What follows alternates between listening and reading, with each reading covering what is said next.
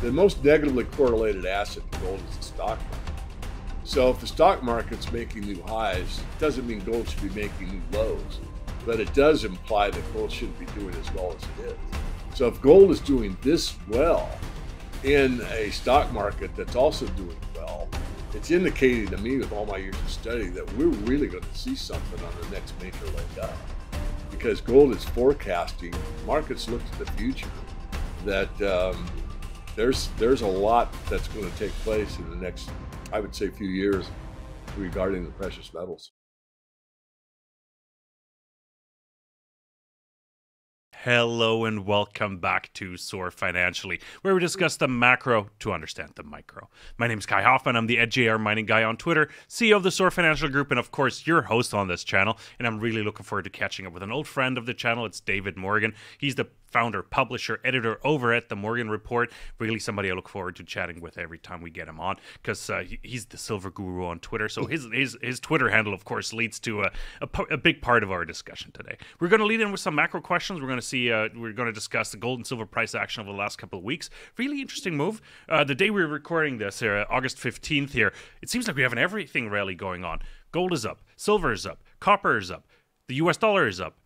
All the main indices are up as well. So I'm wondering what is going on. Like, what did I miss? Of course, retail sales numbers came out this morning, but I don't think that explains the full picture. And I'm curious what David's thoughts are on the overall economic situation, not just in the US, but probably globally as well. What is driving markets? What's driving precious metals prices? Now, and before I switch over to my guest, enough of my intro. Please hit that like and subscribe button. It helps us out tremendously, bringing guests like David onto the show. And with that said and out of the way, David, it is great to have you back on. Good to see you, my friend. Oh, Kai, it's been a while. Thank you for having me. Yeah, 5 months. I was looking it up earlier when our last conversation happened, and I was in our studio in Vancouver, and when we taped the last conversation. So Yeah, that's right. lots to catch up on, and but I really want to focus on the last couple of weeks at the beginning here, and ask you about like what happened with gold and silver. How do you sort of what do you make of the price action in the markets, gold and silver in particular, over the last couple of weeks? Well, I've been far from perfect, but I've been, fairly accurate over the years. I mean, I put my calls against anyone. And I said a few months ago that, once the summer hit, I saw a trading range, which is really what we've been in. I also said that August is seasonality wise the low for gold or silver or both, usually, not every time. And that I didn't expect a lot of, a lot of new buying, a lot of talk about the gold and silver markets, really. And that's kind of what we've had. Gold's been, knocking the door on hitting new highs. If you go in the futures market, you claim, in the near months, it's making a new high, which it is on paper. But nothing unexpected for me other than the gold silver ratio. Once, silver made it above 30, I didn't really expect it to stay there, but it did a pretty good job of staying there for a while. But when it started to come down and the trading ranges were established, I really thought that gold silver ratio would hang around 80. And it's been as high as 87 recently. So certainly gold is performing better than silver at this point in time, and continues through the summer. Yet the setup in silver right now looks much more bullish than bearish. Let's talk about like price drivers in gold and silver. Maybe we'll start with gold, like, because there has been that divergence that you mentioned as well. Like, what is really driving gold right now? If you look at the chart over the last, almost 10 trading days here now, like what is driving it? Yeah, I mean, this sounds real trite, but it's true. And that's, any market moves on buying pressure or selling pressure. And of course, when you're talking about a commodity, unfortunately, that usually has to do with the amount of derivatives, how many paper contracts are bought, either in the COMEX or in London or in the over-the-counter market, because they also exist in an opaque manner that the public doesn't really get to see, because you can do an exchange, on a contract, bank to bank or bullion bank to hedge fund, for example. So there's a lot of, paper out there. So it's really difficult. But the bottom line is, physical markets really do have the ultimate say in where these market prices go.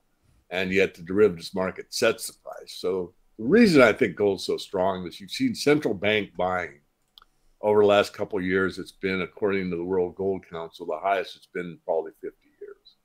You see China probably underreports the amount of gold that they're, importing, day after day, week after week, month after month, and year after year. They just keep building their stockpile of gold. None of the gold mined in China ever leaves. It's against the law to export any of their own mined gold. And the awareness in the financial system, where we're starting to see a shift in who's buying gold. Not the central banks, that's been ongoing for a few years, but the wealth management types. I'll give you a quick example. It's a friend of a friend. It's a friend of my sister's, known for years. The man is probably not a billionaire, but maybe halfway there. And he's done extremely well in real estate, extremely well in the stock market. And he's kind of left the metals alone until very recently. And he's shifting out of his real estate. He's shifting out of his stock portfolio. He's moving into the metals heavily. And that's an example. One person certainly doesn't build a trend. But I just talked to a really good hedge fund manager of mine yesterday, and we spoke for probably almost an hour. And that's what he's seen. Retail's kind of sitting on the side. The people that have bought, through the years and stacked and continue to stack, they're kind of just waiting for a dip, or, I've got enough, or maybe I bought too much and I'm waiting for that $30 silver to sell some back, or whatever the case may be.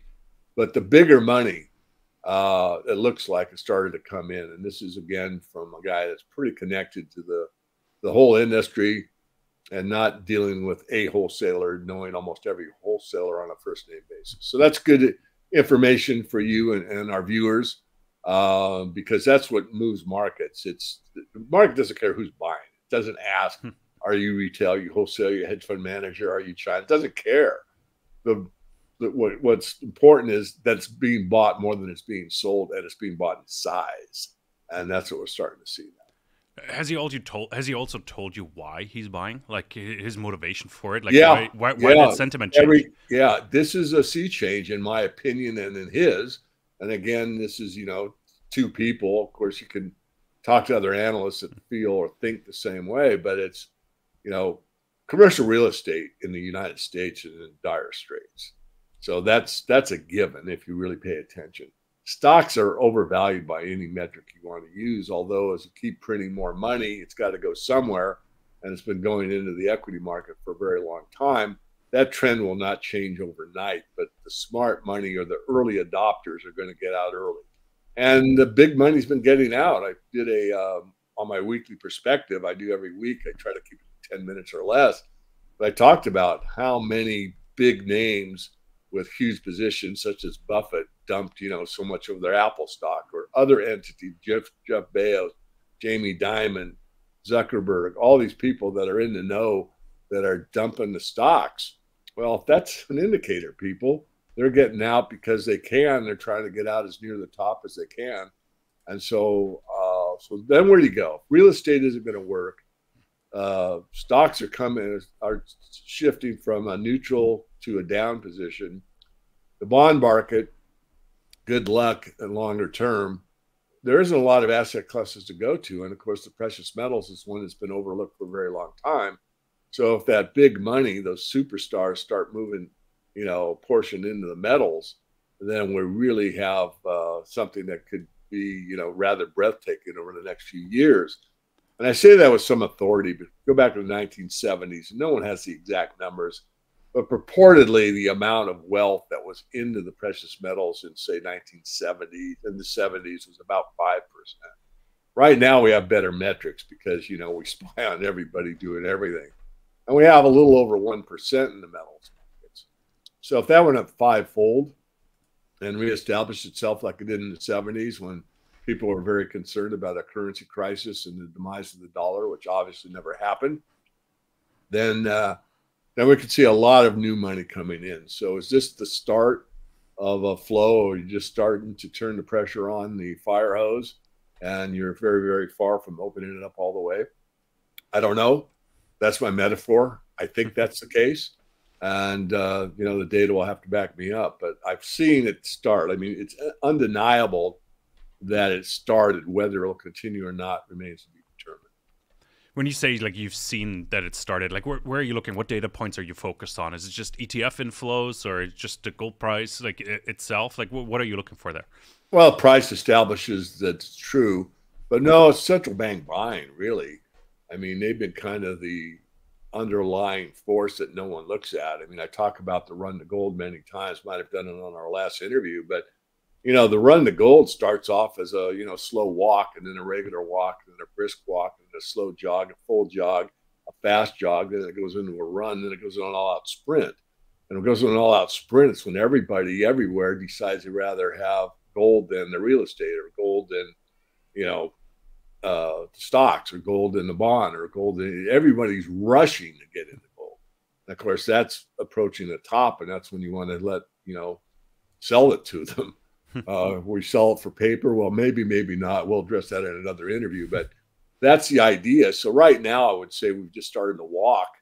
The banks have been picking it up in almost stealth manner, unless you follow the gold market like you and I. Most people are unaware and don't really pay attention to it because they don't really care. They're too busy working and paying their bills to worry about what the gold market does. But nonetheless, the facts are there, and it will accelerate. I mean, reason, and the other one's price. I mean, when you got a new nominal high in gold and it's knocking on the door when the stocks are high, you got to remember this is important.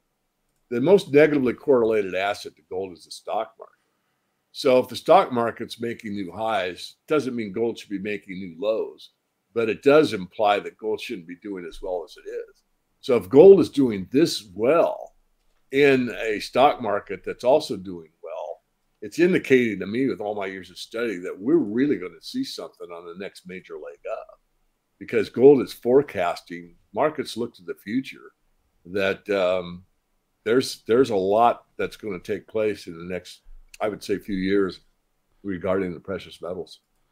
100%, David. I'm bringing up a chart here real quick. I know you're probably familiar with it, but that's the 1 month chart on gold. And one thing I want to highlight is just really that drop on August 5th, because I want to discuss the role and function of gold in a sell-off scenario as well, and the behavior of the gold price and gold itself.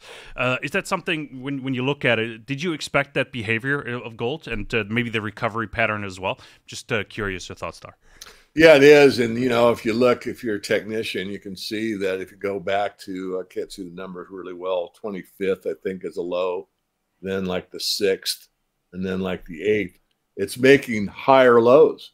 So even though that dropout bottom that you just pointed to on the 5th looks horrible, and it was, and yes, it was expected, because these markets are small and they react to the financial, mainstream press, whatever's going on. If you get big sell-off and everything gets going down like this, happened with the yen carry trade, gold participated in it. But it's interesting to note that it's higher there than it was, again, whatever that was, a month earlier. And this is just showing the strength technically in the gold market. So not surprised. I said it would come back, rather quickly. It has. We're yet to hit a new high, but we're in the doldrums. Remember, the summer's usually the worst time for gold, and it's doing really well during the months that it usually doesn't. And I do expect, well over 2,500 here pretty soon, and maybe even hit 3,000 before the end of the year. And it's psychological too. These numbers do mean something psychologically, because resistance becomes support. And once the support level, say 2,500, then the technical traders will say, I'll buy the dips. It's never going below 2,500. And so they're more confident actually buying more in an up market. And that's what's going to happen. People, if someone like my sister's friend, that's made, I don't know, let's just say 5 times on their money over the last decade. That's a lot of profit. He's not so interested in the gold price, going doubling. He's more interested in not losing money in the real estate portfolio or the stock portfolio. He's got his gains. He's not greedy. He's going to move out. Where do you park it? Well, normally you park it in cash. But if you park it in cash and you're at true inflation rate of 8%, you're losing 8% a year over, the decade you just built all that wealth. That's going to go away. So where do you go? You go to the ultimate cash. You go to gold, the monetary hitching post of the universe, because it's a constant and it's going to preserve your wealth. So he's probably not that concerned that he, gets an appreciation. Now, the appreciation you get in gold may not be relative to the value of everything out there. Maybe it'll double, but so the prices on everything across the board double, right?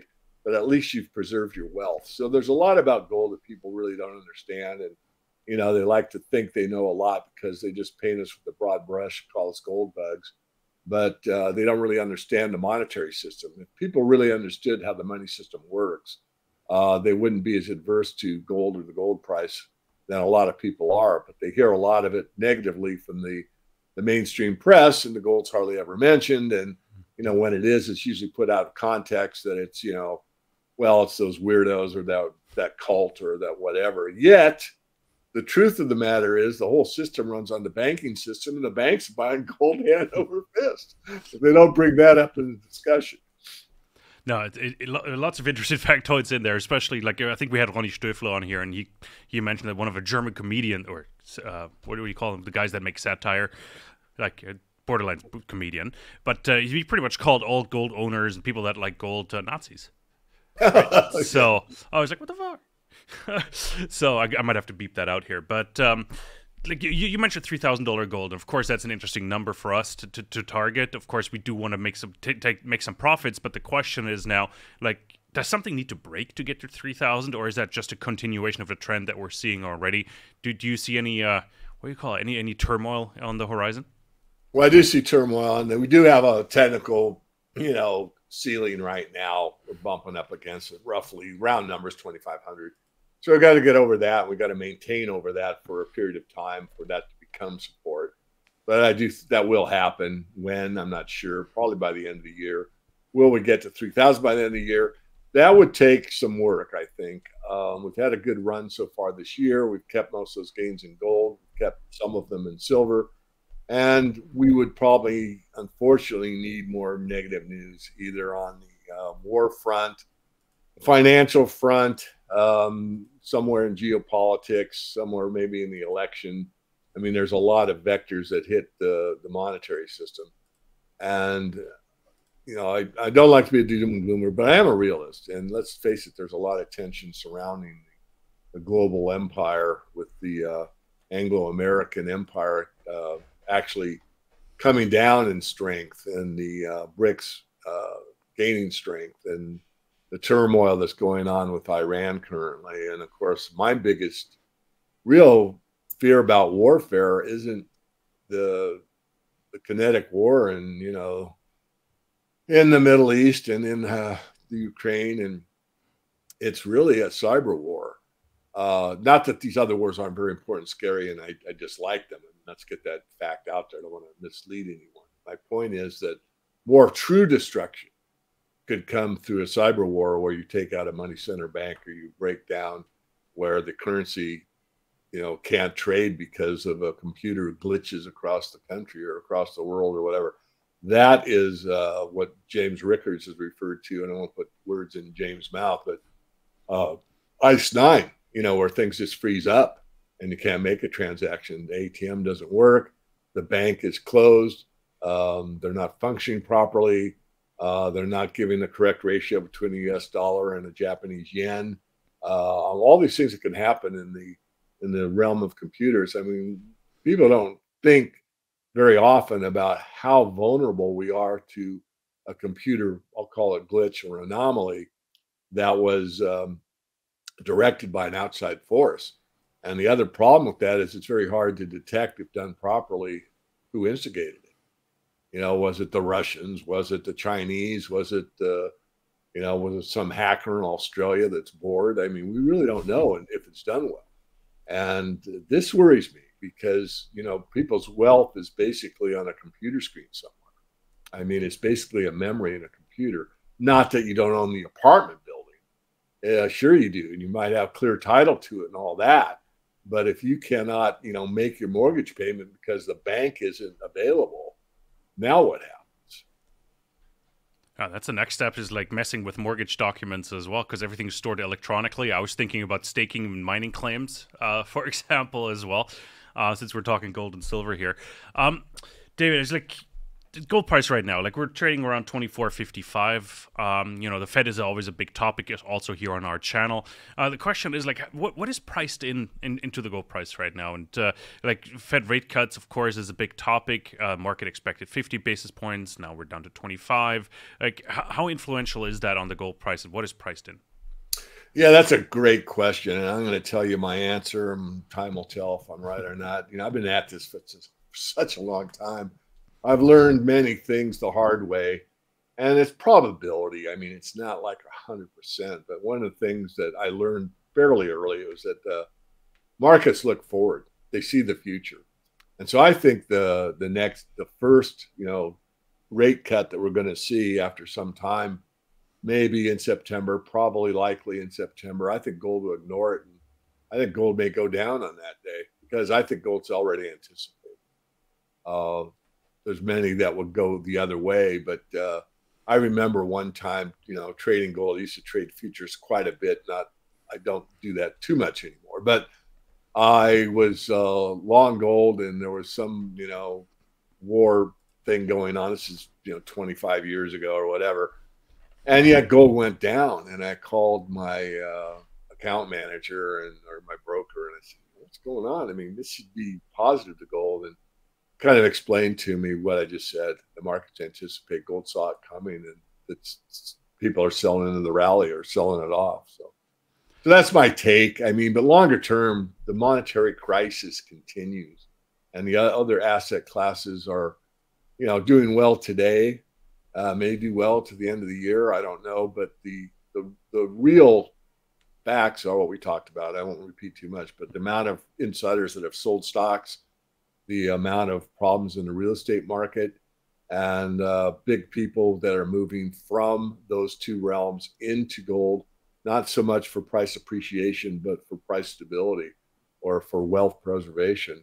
And that's what gold exists for. I mean, it's really not going to make you wealthy except in rare occasions. I mean, when there's really a wealth disparity on the price of gold. Now, I'm going to move on from there real quickly, but I wrote an article, one of the guys I work with, that they bought out the Lemuria royalty company I started many years ago. We merged with them, and he was asking me something about the price of gold. And I said, well, read an article I wrote about 25 years ago called Engineering the Price of Gold. I mean, it's how much gold do you have versus how much paper do you have? It's the paper price of gold. And you did that in 2000, about 25 years ago. The price was $2,500 an ounce. Well, James Rickards just did that same basic math a couple of months ago, and the price was $27,000 an ounce. So that shows you how much paper printing has gone on between the year 2000 and the year 2024. The supply of gold really hasn't changed very much, changed slightly, but the amount of paper has been astronomically increased. So it's a moving target. I mean, the one thing I don't think the public understands is the price of gold going higher doesn't mean that gold's really gaining in value. It's maintaining purchasing power. The dollar's being destroyed. That's what they don't understand. But if you live in India, you understand it. If you live in Argentina, you understand it. If you live in almost any South American country, you understand that. It's like a basic thing that you probably know when you're a 6-year-old kid. Because these governments always destroy the currencies, and they do it fast enough where you can see it. Whereas the United States, having the reserve currency status, has done it slowly enough over time that the boiling frog it's boiling now, and it's a little bit late to be jumping out of the pot. Good follow up to that. Like you mentioned the price of gold. Like I've asked that other guests as well. Is gold expensive? Or is it perceived to be expensive, especially for it's retail? It's perceived to be expensive because it takes all these dollars, and people kind of think of dollars as a constant. I was making $50,000 a year in 1990, and now I'm making $102,000 a year. I'm making more money. No, you've got a bigger money, but your purchasing power for the general American, their purchasing power has gone down since 1978. But they don't think of it that way because maybe until recently when, groceries are so expensive and have gone up so quickly. It's when it goes up quickly that people pay attention. When it gradually goes up, you know, the water's a little warmer, a little warmer, a little warmer. They don't really think too much about it. But when all of a sudden it gets too hot, it's like, okay, they wake up. And that's the analogy I'm using. But no, it's just a number. And so this is like when you go into hyperinflation, God forbid that we ever do. I don't think we will, but we could taste it. The point being is, no, it's just a number. Like I said, the same number is, or the same amount of gold has a different number. Why? Why was it 2,500 in 2000 and it's 27,000 now? Well, this gold stockpile went from 265 million ounces purportedly to 261 million ounces now. So the change in the amount of gold held purportedly by the Treasury has basically been the same. But the amount of base money that's been printed has gone up massively. And it's a factor of 10, roughly. So you got 10 times as much. So is it cheap? Let me try to do it a different way. I know you understand me. I want the audience to understand me. So when Warren Buffett bought 130 million ounces of silver, he bought it about $4.73, which was the lowest price on an inflation-adjusted basis that's ever been. But the price of silver in the 30s in the Great Depression was 22 cents an ounce. Well, 22 cents is less than 473 by a lot, by a factor of 20. But yet, adjusted for inflation, the 473 number is actually lower than the 22 cents because of what it purchases. And this is something you just got to get through your head. I know you get it. I know most of our audience gets it. So when you go and adjust the silver price to the money supply right now, it's as cheap as it's ever been. It's as cheap, or nearly as cheap, as that 473 when Buffett bought it, but yet it's 28 units. But you got to think of these things as just fun tickets. I mean, if you think of it as money, you're not thinking correctly. It's a fun ticket you use at the carnival. And when the carnival leaves the town, it's not worth anything. And the carnival's already packing up and starting to leave. And so you better have something that's worth something after the carnival leaves, because if you don't, you're going to be sitting there with all these tickets, but you can't use them. You got to get a lot of stuffed toys out of the carnival there. That's so right. No, fantastic. David, I have one last question, and I'm out of my depth here a little bit, and I hope you can shed some light on, maybe also for me. It's the gold, or the price per ounce of gold that is held as an asset on the books of the United States, if that makes sense. And that's $42 roughly right now, $42.22 as per February 17th, 2023. What happens if the U.S. decides to revalue its gold holdings and activate it more or less on their books? What does that do to the economy? Boy, that's a tough one. It's a big one, I know. Yeah. First of all, I want to address the 42.22 because you hear so many, even our genre, talk about $35 an ounce. That was true when Roosevelt confiscated the gold. Really nationalized is a better term, regardless of make a semantics study. But what happened was, a funny thing happened in the way the forum, that actually what the Treasury did was they devalued the dollar, and they did it against, the currencies we just been talking about, $2,500 an ounce, $27,000 an ounce. So they did that, and they came up with 42.22, and then they went, oh my God, we can't do that, because when we do that, we're admitting that we're depreciating the currency. We're never going to do that again. So they really did it once and once only, and it's stayed at that number ever since. But if we did redo it again, and let's say that we really do own that gold, or the United States holds that 261 million ounces, and they revalue it at 3,000 an ounce, and that boosts it up. What would that be? 4 trillion, 5 trillion? Then you'd have it's like getting a huge boost into your checking account. You'd have a lot of free cash to pay bills, to do things. And would it help the economy? It could. It probably would. But it would be temporarily or permanently. Let me explain on it. If you continue to inflate the money supply, it'd be a temporary thing. It'd be like paying off your credit card in full and feeling really good and being nearly debt free or within a manageable debt, and life's good again. You relax, you're not uptight, paid all my bills, I got some savings. But if you continue to inflate, that over time would just put you back in the same situation you've always been. Whereas if you revalued and you live within your budget from then on, it would have a dramatic effect of stability throughout the marketplace. And that's what we want. We want stability in the marketplace.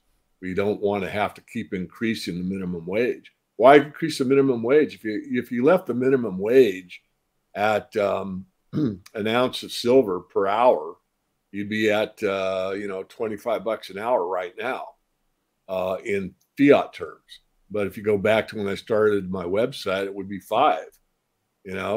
So what's changed? Well, the amount of paper again. So that ounce of silver hasn't changed, but yet I was getting $5 an hour in the year 1999, and now I'm getting an ounce of silver and it's worth 25. So this is a principle of sound money, that we're not cheating each other. The banks aren't working against us, so to speak. And I'm not against debt. I'm not against banks generally. I'm against the way the system is rigged against the people at large and what's gone on in the usury. I don't want to go down that rabbit hole right now, Kai, but did I explain that well? I hope I did, because it's important. It's a complex topic, because if you look at the total value, as you said, like maybe $4 or $5 trillion, we can do the math. Everybody's got a calculator at home, even if you just use $2,500 or so.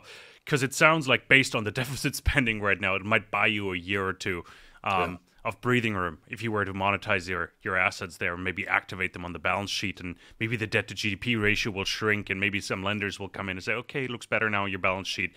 But in the end, it's just window dressing.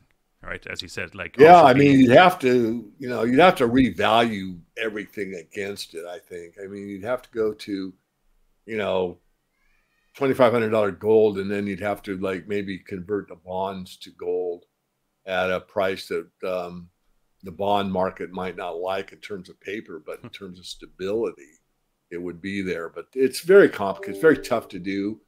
It's very interesting to try to figure out, how these bankers are going to get out of this mess. And it looks like they just want to, make a blockchain currency, and they want to monetize everything on the planet.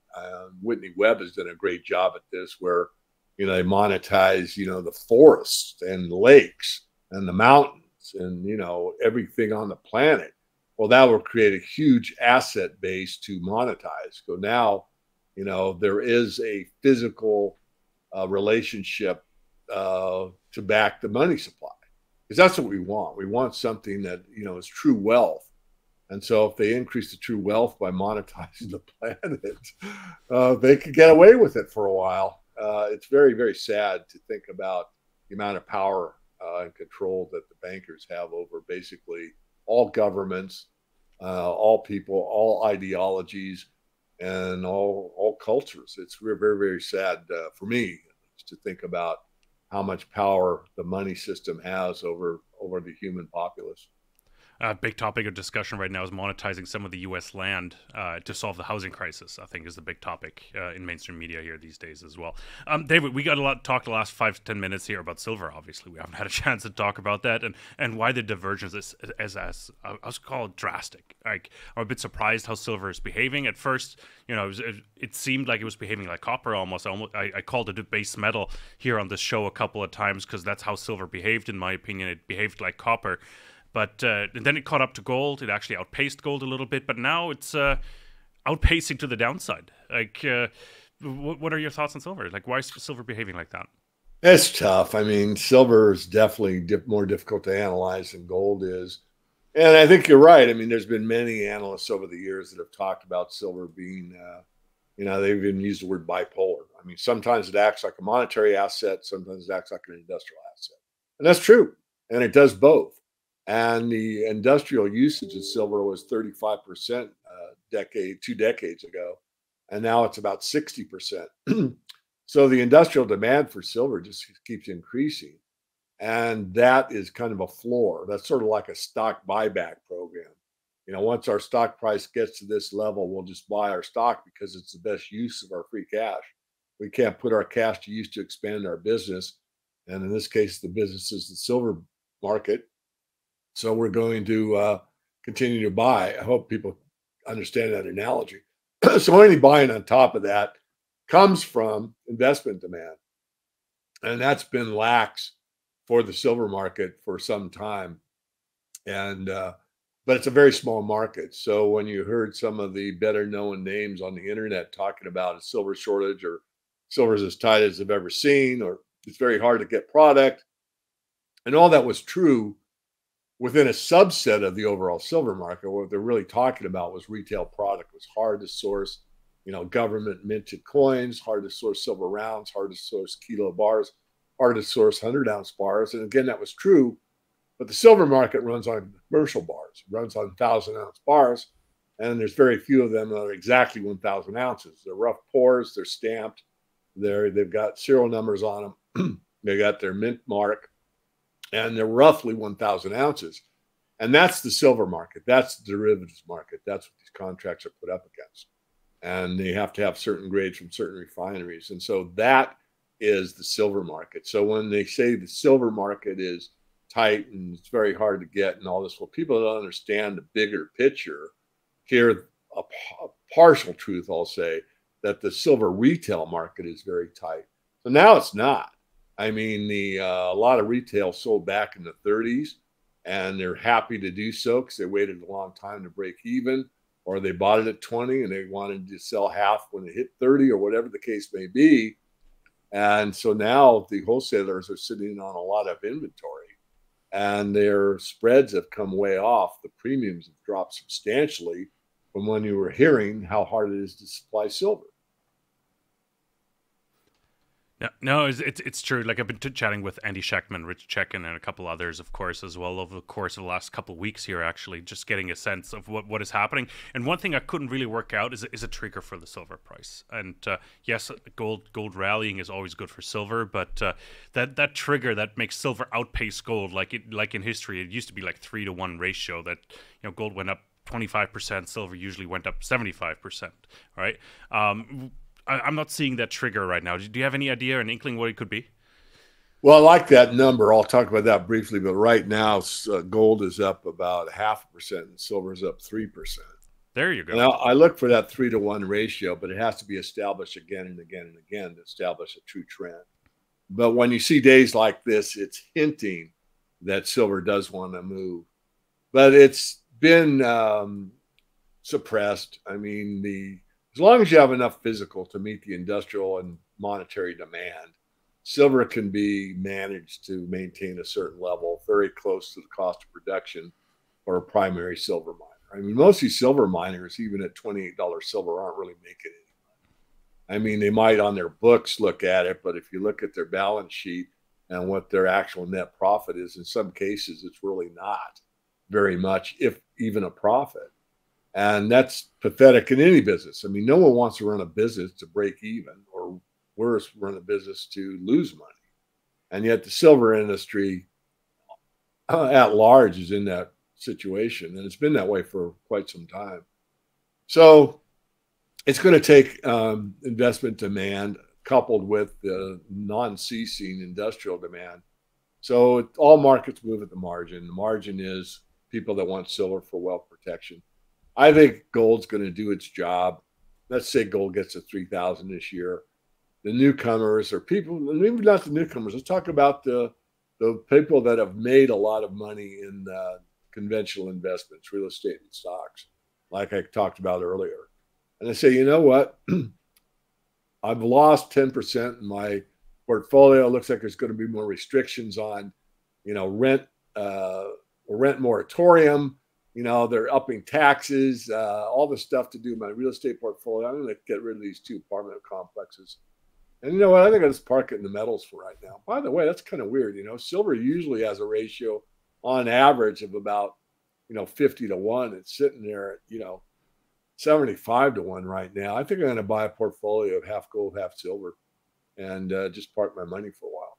And so you take that across the board, more and more wealthy people doing it, and average people as well. But if the big money that I think has already started to move in the sector starts to move and go from that 1% of asset allocation to that 5% I talked about in the 70s, that's a 5-fold increase. That's huge. Think about 5-fold increase in the stock market.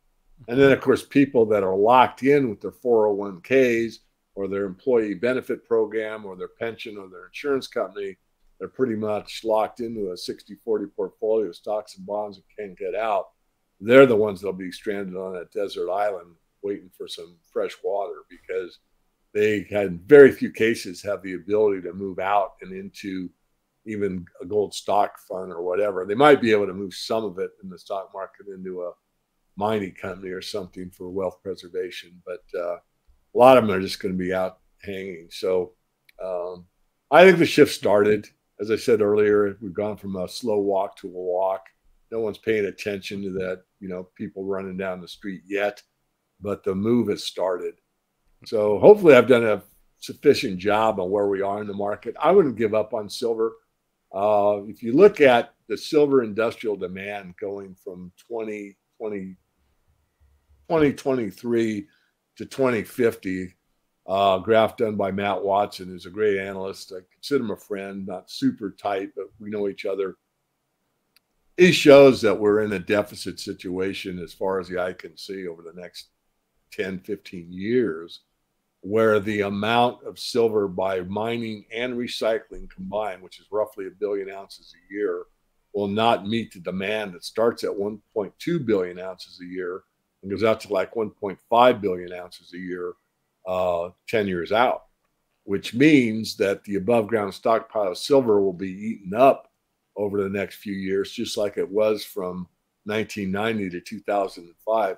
I hear and look at the stuff, and it irks me because it's my specialty. It doesn't, I'm not trying to ding anyone, but one of these writers in the space says it's the first time silver's been in a deficit.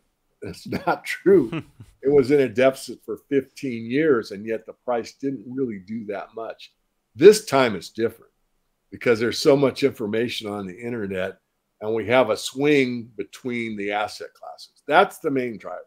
When people have money that they made in the stock market and the real estate market, and they want to protect it, and they know it, or the market starts to give them feeling like, holy crap, I don't want to lose any more on my real estate portfolio. I'm going to sell. And where am I going to put it? Well, I want to keep my wealth. And I know I've said that about 4 times on the show, but that's the main trend to look for. And to see it early, you've got to have, pretty sharp eyes, or, be attuned to the market. And who's leading that? Well, the banks are. No, fantastic. David, one last question. We had Ronnie Stoeffler earlier on the show here, like earlier this week, and he said, we're in a bull market, and in the bull market, you buy the dips. Do you agree? I do. Yeah, Ronnie does a good job. I'll just have to shout out that one of the guys that works for me at the Morgan Report writes the silver section of that gold report. So we're pretty well recognized even by Ronnie Stoeffler. No, fantastic. Awesome. That and on that bombshell, we're going to end the conversation here, David. I really appreciate your time. Where can we find more of your work? Yeah, just go to themorganreport.com. And if you're interested in my documentary about this whole big mess called the money system, go to silversunrise.tv. I'm making a documentary on the stress and strain of the money system and what we can do about it. Fantastic. Yeah, we'll link to that down below as well in the show notes here, of course. So we'll send people that way as well. David, it was great to see you again. Thank you so much for your time, and everybody else, thank you so much for tuning in. I hope this was insightful for you. If it was, please leave a comment, leave a like, and if you haven't done so, please subscribe to the channel. Roughly 80% of you watching are not subscribed. Let's change that. It is much appreciated. It helps us bring guests like David on the channel more regularly as well, and to invite other great guests too. So please do that. It helps us out. Let us know how we're doing. Leave a comment, as I said. How are you positioned? What is happening? What are you seeing in the market? How are you doing in your real estate portfolio, if you have any? Really curious, and want to hear from you. Thank you so much for tuning in. We'll be back with lots more here on Soar Financially. Thank you.